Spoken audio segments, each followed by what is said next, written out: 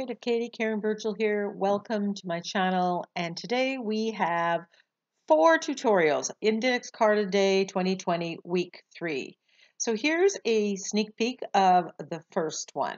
As you know, I did a whole bunch of gel prints getting ready for this. And today I decided I'm going to use this Julie Nutting doll that was wearing this red dress. And I'm flipping through the gel prints to find a background that goes with her dress. And now that I have the background, I'm thinking, I pretty much could just put this on, slap down a saying or sentiment, and be done with it. And that's a quick, easy. And when you have everything in your stash, that's how it is.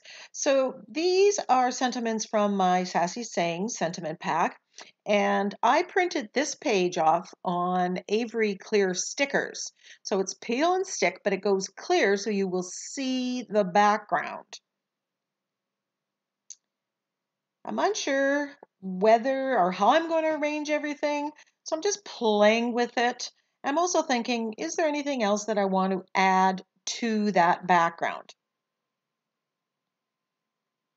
That background has a stencil in it used for the gel print, and the stencil there was linked tiles. And then I decided I'm going to add another layer of stenciling using this dotted ring stencil. And I'm putting the red on to match the girl's dress. Just going to add a little bit more red, and I love how that just finished it off. It's not perfect stenciling by any means. Now I'm edging this in black, and that's something that you see me do quite often. And the main reason for that is it tends to frame the page. It also often reads with the sentiment that is black. So I'm playing, am I going to put it here? Am I going to put it there? Which side looks better? A good way of doing that is to grab your phone, take pictures, and see what you like.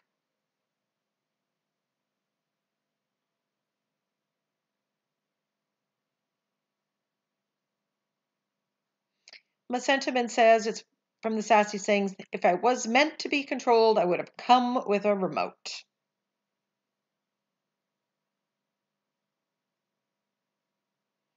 So I'm just peeling it off, and just a little bit of a hint, make sure your hands don't have any paint on them, because that will come off on the sticky part of the Avery sticker. And you can see it gets clear, and you can see the background. The sentiment doesn't show as much,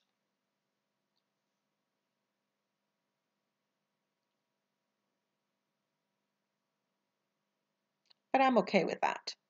Now I'm using gel medium instead of my fluid matte medium because this girl is on cardstock and it's a little thicker, and I really want it to stick. So that's when I usually use the gel medium now. If it was just paper, I would have just used the fluid matte medium. So then I grabbed this stitched art stencil and did some border on the two sides. Now I'm using the floating acrylic technique with my angle brush just to make the girl blend, give her some shading, and have her fit into the background. I'm also going to do a little bit of shading around the outside edge, just to add a little more. Doing the index card a day, it's a great way to work on your finishing because you're finishing everything up. I grab my Sakura glaze pen in black, and I'm outlining the sentiment just to make it stand out a little bit more. It looked like it was kind of floating in there, just the words, and this just seemingly grounds it. And we are done.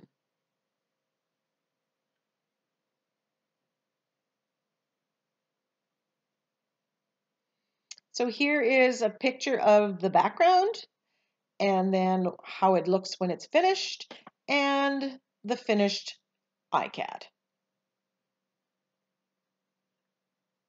So ICAD number 2 is a napkin journal, and the napkins came from NINNYSNAPKINS.com. There is a affiliate link in the description box and a discount code. The prompt for this one was mustard yellow. So I am going to make a yellow background. So as soon as I heard mustard yellow, I knew I was going to use that bee napkin. I absolutely love it. And you're going to see why. So here on the background, I am mixing white gesso and cadmium yellow, I think. And just mixing it. I don't want it to be just one tone. So I often mix in white gesso when I'm blending on the page.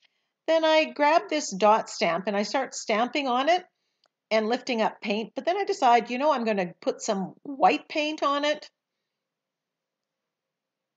and stamp the dots on it. Again, I wanted something in the background, but I didn't want it to take away from the bees. This is a subtle addition, but it just adds so much texture and interest. This dot stamp, it will be in the description box below, is one of my favorite all-purpose stamps. So here is the napkin, and as you can see, you get lots of bees. They are small, medium, and large, and it'll be used for many, many, many projects, including this one. So anything I want to add just a single bee to if I'm doing a floral one. Now, I'm not sure exactly how many I want. So I'm going to take a couple of the medium-sized ones and a few of the smaller ones just to start. And I'm using my liner brush to water cut them. I go back in and I get a little bit closer later on, but right now I'm just separating it basically from the napkin.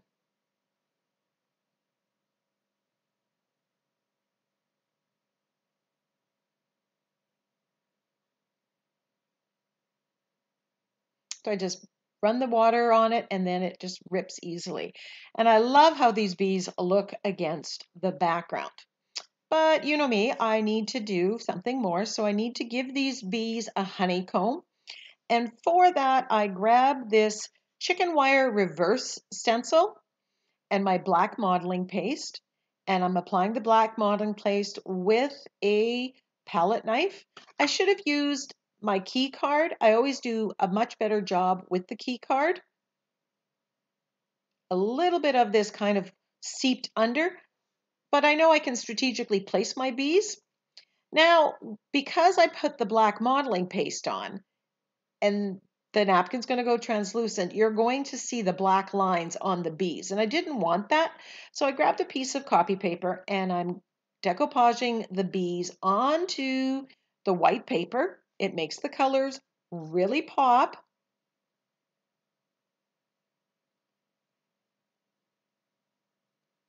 And then I'll be able to glue these bees on that honeycomb without the black lines of the modeling paste showing through.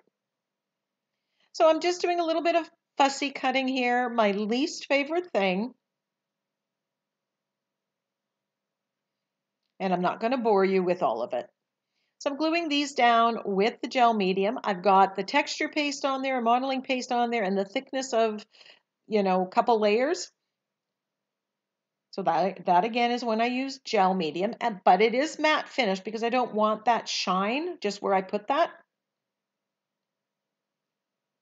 And I decided to go with 2 medium-sized ones and 1 small bee. The others they'll be in my stash, and you'll definitely see me use them.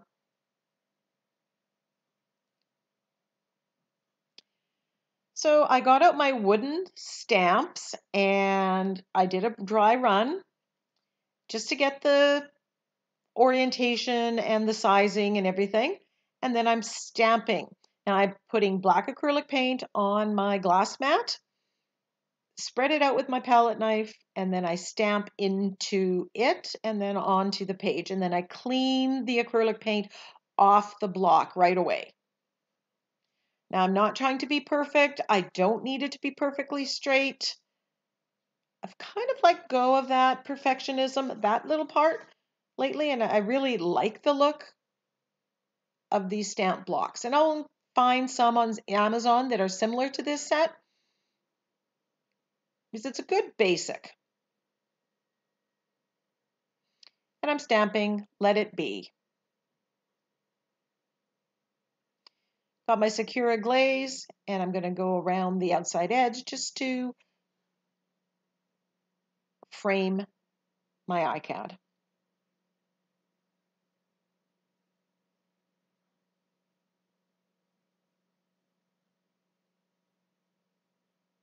If you would like me to include in one of the ICAD videos how I go from prompt to page, what my process is, put that in the description box below. Then I just need to splatter this with some black splatters, because who doesn't love that?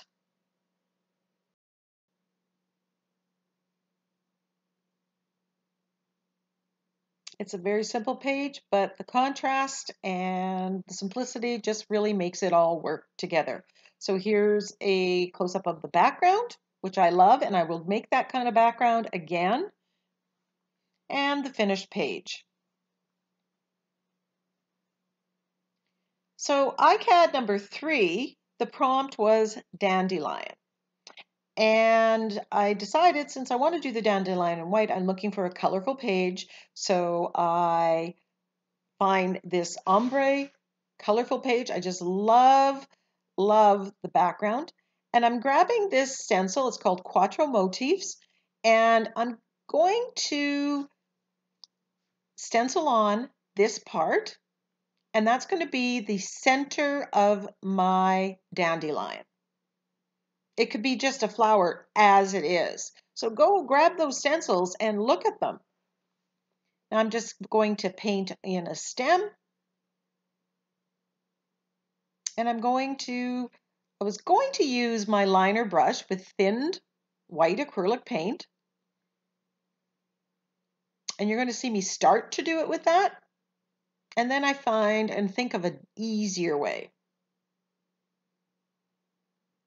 So I wanted a heart in here because the idea behind the dandelion is make a wish.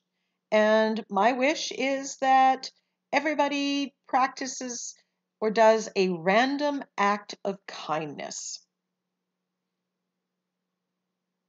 So I'm drawing lines or painting lines here,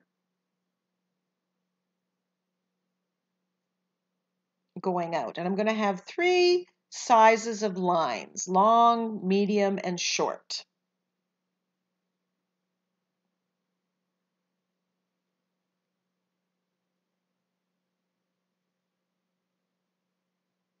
So it's here that I decide, hey, you know what? I can use my fine line applicator. And oh my gosh, that works so much easier. The only problem is it puts a lot of paint down, which means you have to allow dry time. But you can see how easy this is. Now this is white acrylic paint, my Liquitex Basics, that I have thinned down to the right consistency, and it's trial and error, no recipe. So there are my short lines.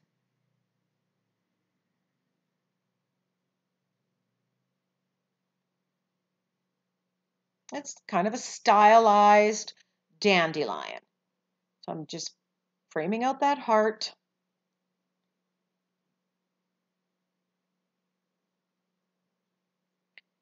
And then I'm making hearts at the end. For the longest ones, I try to make them the biggest hearts. The medium ones get the medium-sized hearts, and you guessed it, the small lines or shortest lines get the smallest hearts. I'm not trying to be perfect here.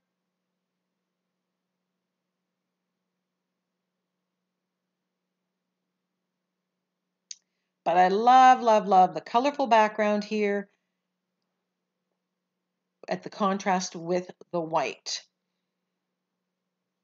In the background on that gel print was the stencil Kaleidoscope and Ethereal. And again, if I can find these in Amazon, I will put a link to them so that you can see them and you know what you're looking for. So I grabbed my short and sweet sentiment pack, and because my wish is that everyone do a random act of kindness, I cut out the phrase, be kind.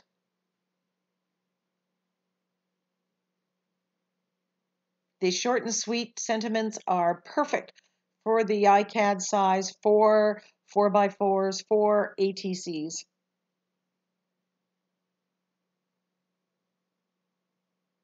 If you're interested in my sentiment packs, you can email me at creativekatie@gmail.com. Once again, I grab my Secura glaze pen and I'm outlining the page. Just to frame it, finish it off, and I'm going around the sentiment as well.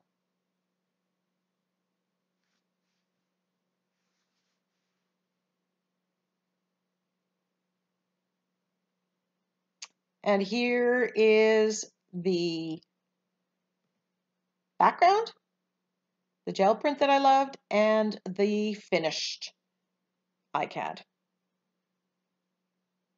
Number 4, here is number 4. Now, the first 3 also ended up being warm tones. So I'm flipping through my journal and looking for something in the same tones. So I have kind of a match set. And I had placed this light bulb on this background when I was flipping through my magazine cutouts for ideas. And I thought, oh, that goes. So now I'm looking for a sentiment. I'm going, imagine. So I cut that out, I print it off and I cut it out. And now I'm going to decide how I want to arrange it on here. And I grabbed this stencil. This is one of the cake and cookie stencils, but quite honestly, they're 5 inches and they're perfect for stenciling. It's called Sunburst. And I'm grabbing my black modeling paste because it's on my desk because I used it for the B one. And I'm putting this on with a palette knife again.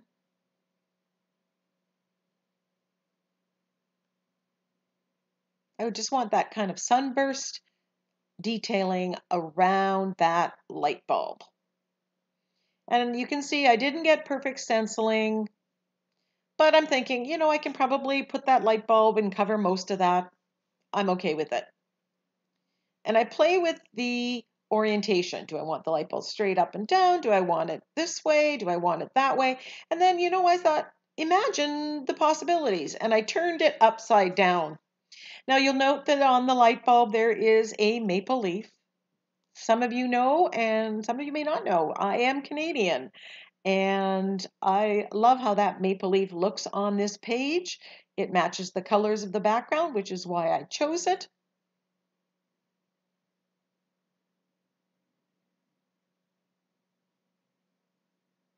The big bold font goes really well with the black modeling paste. And I'm just using my fine line bottle here to go around the outside edge.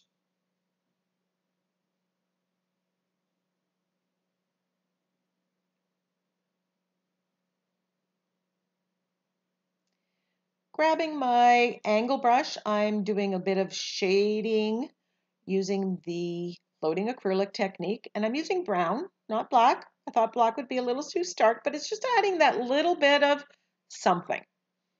And I'm giving that a quick dry. And then I decide it needs some gold splatters.